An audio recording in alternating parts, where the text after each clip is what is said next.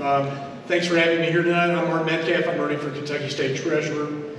This race is about leadership. It's about stewardship. It's about who will speak for the taxpayers of Kentucky for the next 4 years.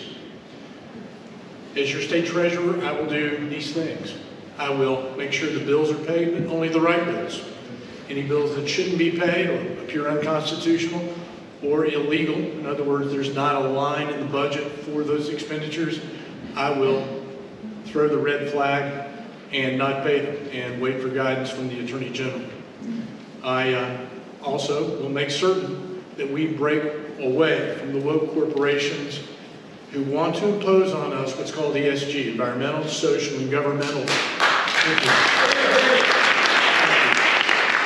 Now, the Kentucky State Treasurer is supposed to report what business is doing, having activities in Kentucky, including those that want to manage the pensions of Kentucky, that they be reported to the General Assembly and that we divest ourselves from them, not them from us.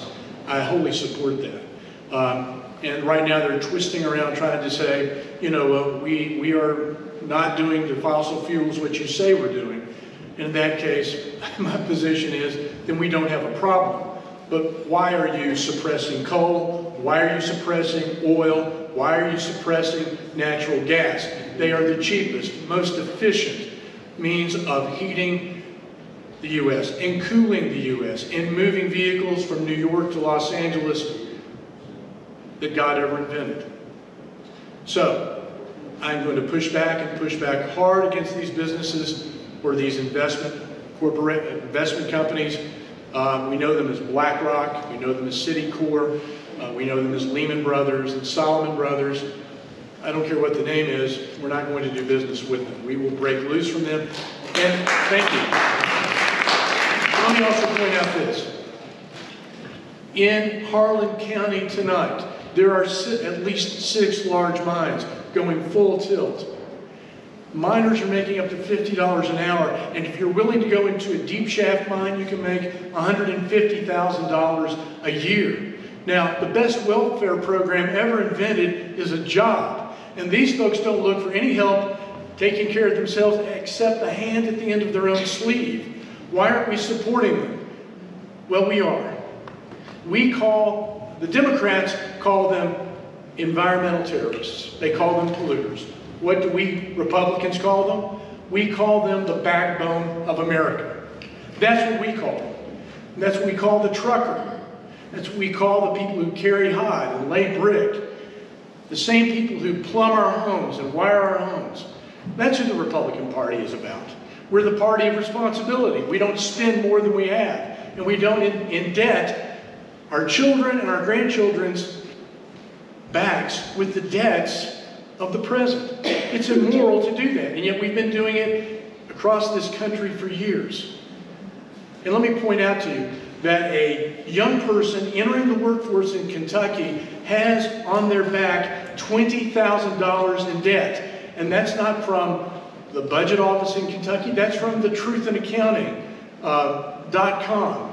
They are a nonpartisan or bipartisan outfit that says this is the debt that each worker in Kentucky is carrying right now. And it doesn't matter how much they make each year, when you divide the debt by the number of workers who are taxpayers, you come up with $20,000 of debt on the shoulders of young people who never created those debts. They were created maybe a generation ago. Now, what do you want to know about me? Well, here I'll tell you just a little bit.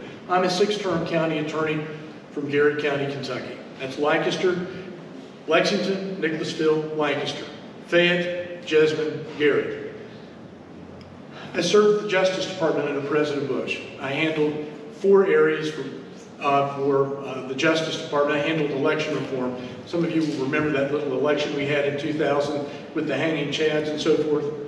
I was the special counsel for election reform. I went on from there to domestic security, think now border security. I was a prosecutor there. I then went to Guantanamo Bay and I handled a terrorism case. The name of the terrorist, Moazzam Bey. You can look him up online. We gave him back to the Brits and said, you all can have him. We don't want him anymore. Next, I was appointed to the United States Immigration Court in Miami, Florida. I know the terrible costs and the risks associated with immigration fraud and unsecured borders. And you can count on me to be tough on those issues. For one thing, finding out how much does it cost us to support illegal immigration in Kentucky. We don't know. I work with the Center for Immigration Studies in Washington. I'm one of their writers. So just remember this tonight. If you want to find out what the problems with the immigration courts are, go to Built to Fail, Disorder and Deception in America's Immigration Courts. I wrote that. It was published in 2011, right before I went downrange to Iraq. I'm a combat veteran of Iraq. You all don't know this. I don't think you would, and I'm glad you don't in some respects, because if you knew something about that mission, it meant that we had people killed. We took 3,000 over. We brought 3,000 home.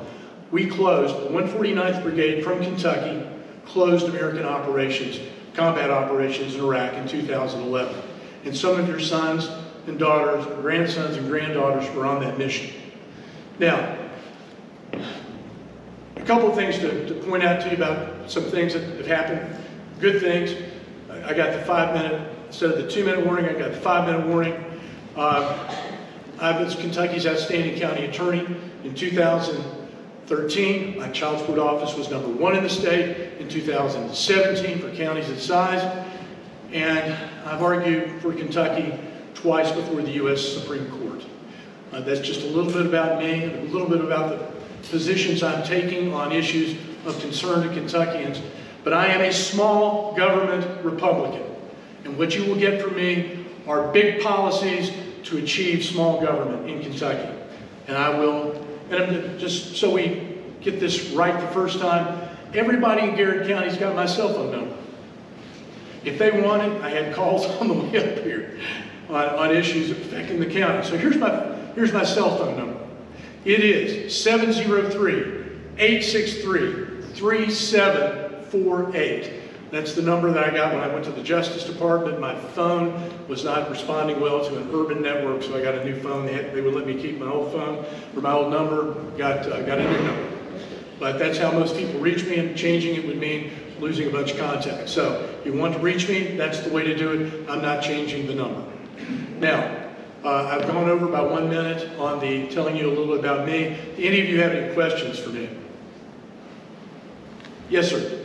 Do you oppose leadership's removal of 6 legislators in their committees on last day's sessions? I support putting them back where they want to be. That's what I support. I am endorsed by Kentucky Right to Life, and I am endorsed by Northern Kentucky Right to Life. And I got their 100% pro-life affirmative endorsement. Andrew Cooper Ryder, you know, I don't mind mentioning the people that I'm running against. Some people say don't mention him. He got what they call the endorsement. I got the affirmative endorsement, which means I'm 100% pro-life in the opinion of those who make those decisions. And I got the Kentucky Right to Life endorsement. I'm the only candidate who got both. And there are 2 others. I'm the only candidate who got both. Any other questions? Yes, sir. As treasurer, would you be able to influence the school choice question? Well, you know, if I can, I will. Let me just put it that way. I know that the treasurer has limited authority. It's limited what the legislature says we do. You know, we're constitutional officers. But when I talk on these issues, if there is a legal and constitutional way to do it, in other words, a rule of law way to do it, I will do it. That's the best I can offer you. But I believe in school choice. And school choice creates competition, among other things. If the public schools want to have our sons and daughters being educated, or grandsons and granddaughters, they better be better than the other option, which would be privately educated or in parochial schools, all of which I support, by the way. Anybody else? Anybody else? Yes, sir. There was reference made earlier to possibly shaking up the cabinet for health and family services. I would imagine as a county attorney, you had opportunity to work with them. All the time. So I'm a little bit, it's new to me, that concept. What's your take on that? What are the benefits of the cabinet the way it's structured now? What are ways that possibly we're going to entertain making some changes? What kind of changes might you see? And how does that impact us financially? Well, financially, I don't know that it would have an effect because I expect they're going to be funded at the same levels they're being funded at. They have big problems. One is they can't retain personnel. Personnel who leave say, you can't pay me enough to do this job. And I know what they do. They are, in many respects, our prosecution witnesses. So when children are subject to dependency, neglect, and abuse, they're the officers, really, like the police officers who investigate. They do awfully good work. But it's an uneven product. You know, in Garrett County, you get a good product, but someplace else, maybe not so good. It really depends on the personnel. Taking children away from parents is judicially reviewed. And it's reviewed once at the beginning in a preliminary form, and then it's also reviewed again with a full hearing. So this is not done randomly. But let me point out to you, they do good work, and when they do good work, we save children's lives. I had a case in which children had literally been starved, and the cabinet intervened. We saved those children and had them placed with adoptive parents. They did their work. And they did their work because another county didn't do their work. These kids were being starved, and I'm not going to mention the county, but it was north of Garrett, above Fayette. We intervened. We saved these children from being starved. The boys were being fed better than the girls. Oddly enough, we couldn't figure it out. But that's what was happening. And in this northern county, the little boys were so hungry, they knotted the sheets in their room together. They weren't let out at night to go to the bathroom, had a bucket. They let themselves down from the bedroom window, went to the nearest convenience store that, you know, gas and, you know, that kind of thing was sold, convenience store, and started taking food off the shelves, locked themselves in the men's room, and started eating. When we intervened, within a year of those boys being placed with new parents, guardians, foster parents, each of the children had gained, each of those boys had gained 4 inches and 25 pounds. So abuse happens. Children sometimes die. We haven't had any children die on my watch, and I wouldn't blame the cabinet if it happened, because you can't control criminals. And they have names like moms and dads who neglect their children to the point of death, or abuse them to the point of death. So the cabinet does very good work, in my opinion, but do we need to look at a reorganization? Sure, but the whole idea is to improve performance. So we need to set up performance metrics, and we need to be able to say, this is done well, this can be done better. Anybody else? Time has been called on me. Thank you so much for being here. I want to remind you of this. Each one of you in here can call 10 people. And you've got about 100 people here tonight. Each of you can call 10 people. That's 10,000.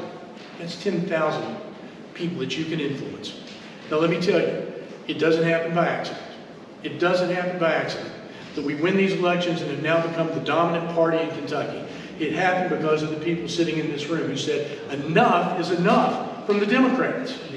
So what I want to ask you to do is this. Whether you support me or don't, or Ryan Quarles or you don't, make sure that you get your friends, your family, and your employees to the polls, because that's the way we not only remain dominant, but our policies remain dominant. If we remain dominant. Thank you for listening to me tonight. I'm not leaving before everyone has cleared the building, because this is my 5th visit to Northern Kentucky. I can't shake enough hands. So I want to see every one of you before you leave tonight. Thank you all.